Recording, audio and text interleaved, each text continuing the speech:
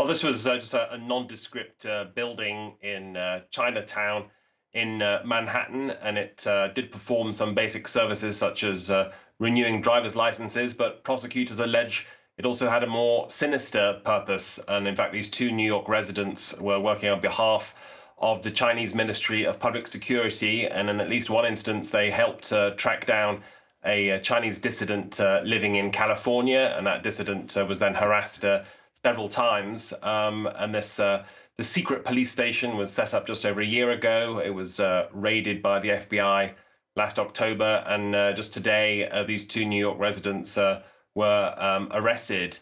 And this is allegedly part of a network of about 100 such secret police stations operating around the world, according to watchdog groups. And the men have also been charged with obstruction of justice for deleting text messages and other data from their phones where they were in communication with the Chinese government.